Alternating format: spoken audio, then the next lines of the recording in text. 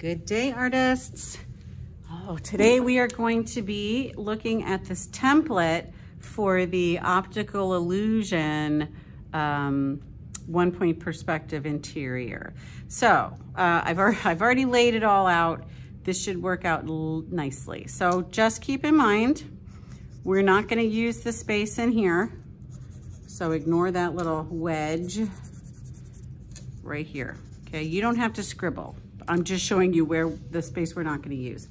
When we're finished, when the whole thing is designed and traced and colored and it looks beautiful, then the last thing we're going to do is we're going to cut on these dotted lines, fold on the other lines, and we're going to assemble it. So don't worry about that until the very end. So here's the thing that makes this different from a regular 1-point perspective interior, and that is that this, because of the way it's folded, in order for it to make sense visually, it has 3 vanishing points.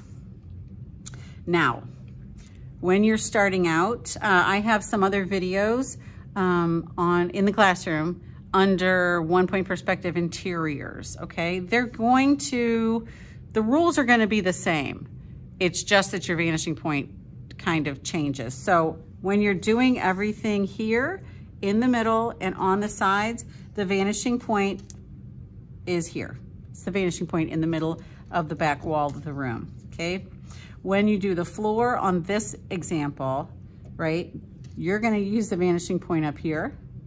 And if you're doing anything on the ceiling, you're gonna use the vanishing point down here, okay? And I'm gonna kind of show you how that works. So very, very quickly, because I've already gone through these on the other interior 1-point perspective videos, okay? I'm gonna change things up a little bit. On my example, I made mine look like an art gallery, the one in the little video that, the little video short that shows you the optical illusion. But you can make this look any way you want, okay? So I think I'm gonna give this a try. I'm a little curious to see how this translates when we fold it up. So just super quick, right? On this back wall, when you make things like doorways or even posters or windows or whatever you're gonna make back there, our lines are pretty much straight, okay? Or vertical and horizontal. So the basic door frame looks, we're looking at it almost straight on. So that's kind of what it looks like. However, because we're in the middle of the room, we're on the left side of the doorway, we can actually see a little bit of the inside of the door frame. Okay, so let's see. I'm gonna go ahead and make just a little line like this. I'm not gonna have it touch the bottom or the top because I know what I'm about to do. And then because it changes directions, this wall is going this way, it changes directions to go this way, but then it changes directions again to make the inside here, which is why this is diagonal, because it's the same surface, right? Or the same plane. I need to get my math terms down so I'm saying it correctly, but the idea of it is that, here, I'll show you on the back. The wall, and I'm looking at it from above, the wall is going like this, the wall changes directions, and then that's the inside of the doorway frame right there, right? So this little piece right here matches, it's going the same way as this piece, right? So if this piece is heading diagonally, right, then it changes directions, and then it goes diagonally again.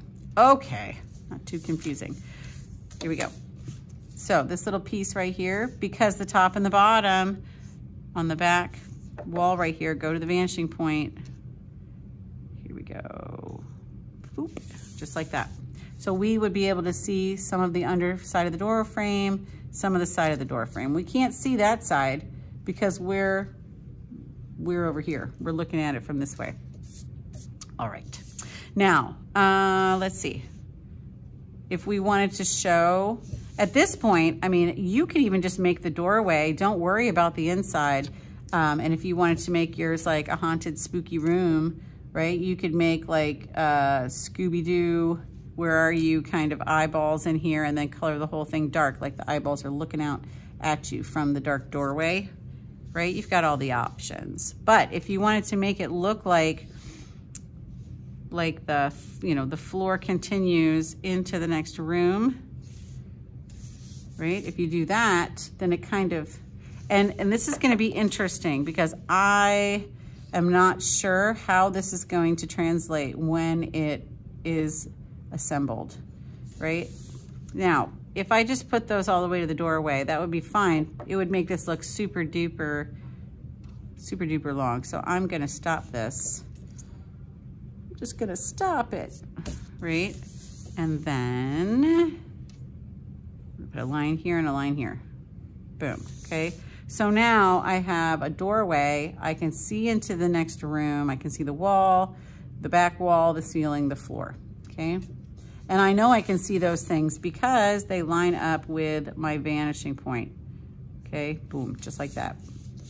All right, so there's a door. If you wanted to put something else on the back wall, again, with my ruler, I would be doing this, but it would just be square or round. Maybe you want to put a round mirror or something right there. You could put a round mirror and then put a reflection of yourself. Wouldn't that be fun? Okay, so that stuff is pretty straightforward. This stuff is the stuff that starts to confuse people. So, ouch. Let's go ahead and make something on this wall, right? It could be a poster. It could be a flat screen TV. It could be a window. There's just a lot of things it could be. So the first thing you're gonna figure out is, what does it look like from, you know, from the side? So that's how tall it's gonna be from there. The top and the bottom, right? Everything follows, you know, if it's not vertical, it's gonna follow the lines that go to the vanishing points, which means the top is going to come towards you like this. The bottom is gonna come towards you like so. And then you're gonna figure out how far back into space it goes, trying to keep your lines parallel, right, to the sides. Boom, there you go. Now, if that's a poster, then that's a poster. And just a quick little aside, if you were gonna do letters on here, and I think I showed this in one of the other videos, but the letters are also going to follow the vanishing point. So let's just say, for instance, this was a poster and it was an art poster. Let me just go ahead and put one of those in the middle. Okay, so your letters, right, they're gonna remain vertical, but they're gonna follow, right, that T, oops, that T is gonna, top of the T is gonna kind of, boop, and that is what that's gonna look like. Boop. Right, kind of like that. So it's also, the lettering is also gonna kind of look like it's getting smaller as it goes into the distance. Now let's just pretend this was a flat screen TV, right? So there's the front of the TV, and we're gonna make a line like this because the flat screen sits up against the wall, right? Or that could be a canvas, okay? We can also make a picture frame. There, you know, there's lots of different ways to do this, but, right, let's just now pretend instead that it is a window. Okay, so we have our basic shape that we started with, but we can see the inside of the window frame right here, just like we can kind of see the inside of the door. It's similar, but different.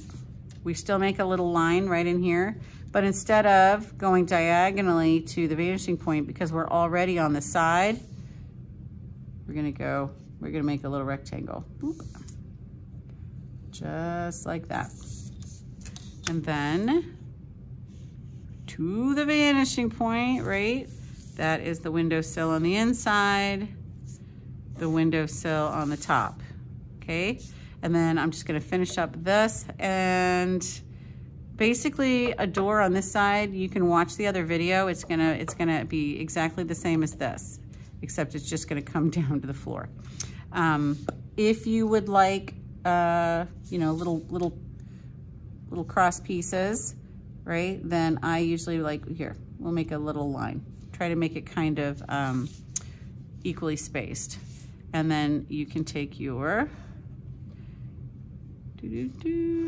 just like so. And there we go. So those, right, those are the little cross pieces on the window. If you want to make the ones that come vertically, those, let's see, I'm gonna go, say right here, and maybe right there. Maybe go a little closer right here, because they're gonna look like they get a little smaller as they get closer to the vanishing point. So I'm just gonna kind of, there we go, there's that one. Remember, try to keep your ruler lined up so that it is neat and tidy and, right? So there's your window. You can make any kind of window. Then you can add curtains. Oh, here's another fun thing though. I saw somebody making curtains earlier. If you add curtains, okay, they like, here's the middle. So like you have curtains here, right? They're also gonna kind of follow that rule, right? This one's gonna hit here, that one's gonna hit up here because of that vanishing point, right? So then you've got your little curtain pulls, right? And your curtain, right? However you want to do it, right? Maybe they're sheer curtains. You can see right through them. Oops, there we go. There we go. So, you know, keep that in mind. Boom, it's still gonna follow the rule. All right, so I'm gonna make a second video. We're gonna talk about the floor and the ceiling and these extra vanishing points.